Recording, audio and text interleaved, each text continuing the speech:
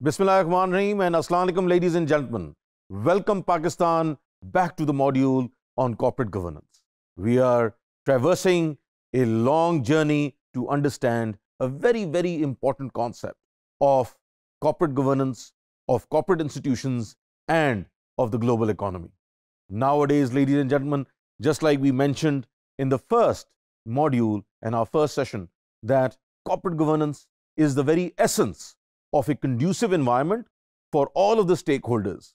Those stakeholders include the government, include institutions, the board of directors, the management, the workers, the customers, the clients, the suppliers, the NGOs related to different aspects of the community and society at large, and also the community itself. Now, all of them put together tend to encompass and enclose what is corporate governance today. Ladies and gentlemen, we talked about the different definitions of corporate governance. We talked about its core definition. We talked about how the Organization for Economic Cooperation and Development looks at corporate governance in various dimensions. And then we also talked about the Cadbury model, and we looked at how the Cadbury model defines corporate governance and how it tends to simplify corporate governance in its very essence. Today, ladies and gentlemen, we are going to go and look at another aspect, and that is the pillar of corporate governance, and it is called the McKinsey reports. In the McKinsey reports, ladies and gentlemen, today we will be looking at two distinct models.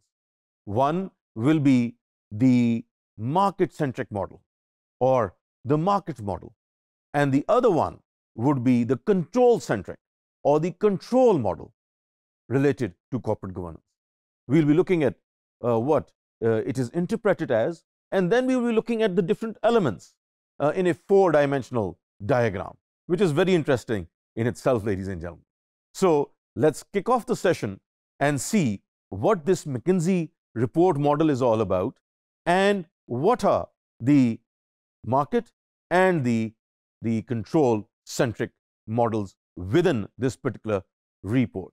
So, ladies and gentlemen, when we talk about the McKinsey report model, then like I was mentioning, it has the market model where there is a governance chain which is efficient, well developed, based upon equitable markets, and has a dispersed ownership. Primarily what we see is that this is prevalent in the United States of America and Canada, in the United Kingdom, in major parts of Europe, and also in countries like Australia. We see that basically this talks about how companies deal fairly with problems arising from the issues of separation of ownership and effective control. This model tends to illustrate the conditions and the practices that are better understood and appreciated, and as such highly valued by sophisticated global investors, whereby a global economy is being facilitated and created for the betterment of all. Now, when we tend to encapsulate it within a four-dimensional framework, then we see that based upon this pictorial representation, we see on one side is the corporate context, on the other side is the institutional context. There are four dimensions: the shareholder environment, the independence and performance environment, the transparency and accountability environment, and the capital market liquidity. Now, ladies and gentlemen, when we look at it as an integrated model where we overlap all of its ingredients and all of its elements, then we see that one of the most important elements is a sophisticated institutional ownership. And that basically means that it is not a one-man show. It is not a family business. It has dispersed ownership, whereby there are institutional investors, there are a multitude of shareholders, and there are independent boards working over there. And that comes to the second dimension, where we have non-executive majority boards and aligned incentives for the top management. So again, everything is performance based. We see that it has non-executive majority directors and also aligned incentives to ensure that people tend to perform and also get rewarded for whatever they are doing. On the third level, which is very important, is that there is a very high level of disclosure and there is shareholder equity. So there is transparency and accountability based upon these two elements, which again is hinged upon an active equity market and also active takeover market. So if there is anything wrong with the management, then some outsider group can take over the market. And we've seen so many of those taking place. We have seen how large global corporations have been taken over, and based upon that, their whole structure then changed due to the new management and the new board which had come into practice. So again, we see that this model is more market driven, is lesser individual control, is more based upon the various stakeholders, and again, it creates a very conducive environment for institutions to flourish and grow, and also it tends to increase the rewards and the equity and the profits for its different shareholders and stakeholders. The control model is a little bit different.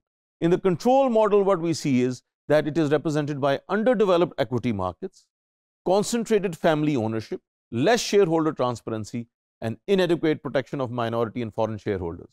We see that this is prevalent in Asia and Latin America. In the Indian subcontinent, it is very prevalent. Also in the Middle East and also the Far East.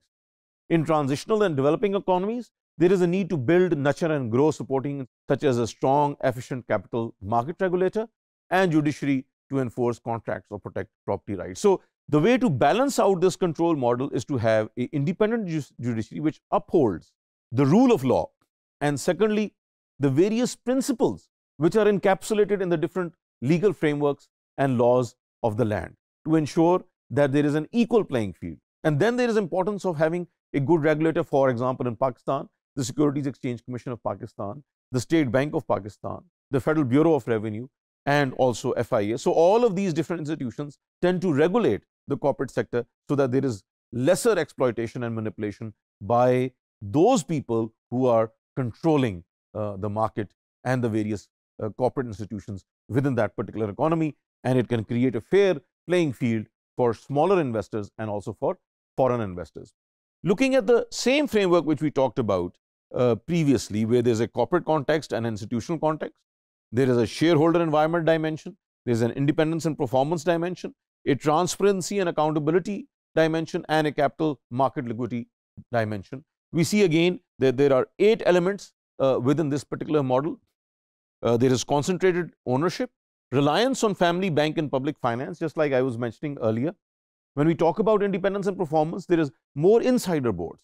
Everyone is related to each one, and then the incentives are aligned with the core shareholders, not the stakeholders.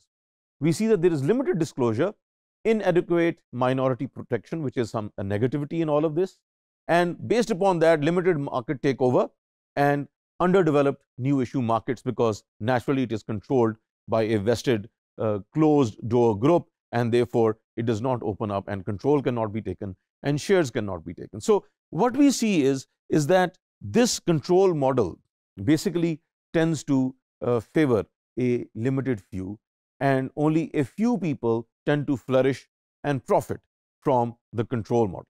While from the market-based model, we see that there is a greater disbursement of shareholding, there is more cross-dimensional accountability and transparency, there is more merit and pragmatism incorporated into the whole system, and then all of the shareholders and stakeholders get together to create a conducive environment for highly optimized productivity performance, which is based upon efficient systems and mechanisms leading to higher profitability. So that, ladies and gentlemen, is the McKinsey report. Thank you so much.